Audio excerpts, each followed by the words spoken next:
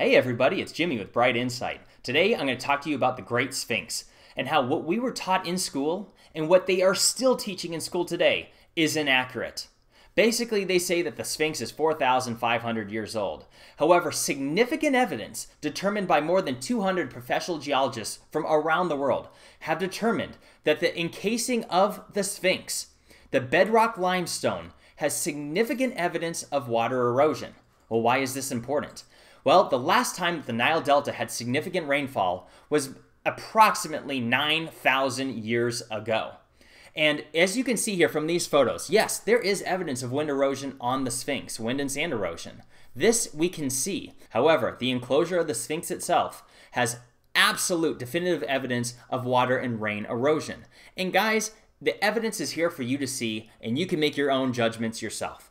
Well, you might be asking why, if there was evidence that it's far older than what we're being told, why would someone say otherwise? Well, that's a whole other video in itself, and there is so much evidence and information out there about this subject that I'm going to hold off on it, and I want to just show you in this video clear evidence that you can see with your own eyes that there is significant water erosion. So, if there's significant water erosion, when could that have happened? Well, the Nile Delta area has not got more than an inch of rainfall for thousands of years, and that there's evidence that the last time that area had significant rainfall was literally more than 9,000 years ago, and some sources say even more than that. Wake up, people. That's more than twice as old as the Sphinx is being taught in school today, in public and at the university level. Look at these photos. Look, I can break it down where you see water erosion and where you see wind erosion.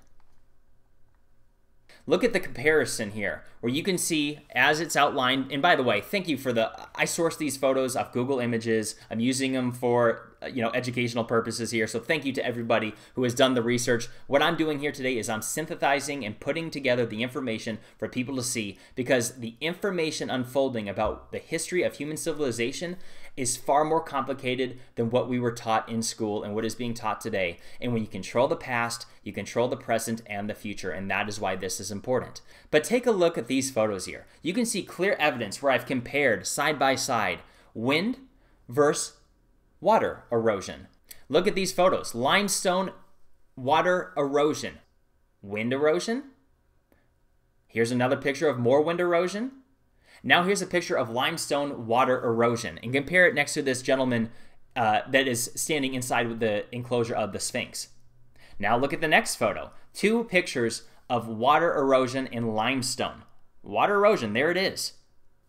When you piece it together, guys, it's fair to say that it's a twofold answer, that yes, there is some wind erosion and there is rain erosion. However, if there's rain erosion, as you can clearly see here, and as like I said, 200 professional geologists from around the world have stated, then you have to start asking yourself some questions like, how old is the Sphinx? Well, guys, there is significant evidence that human civilization is far older than what we were ever taught, and maybe potentially by tens of thousands of years.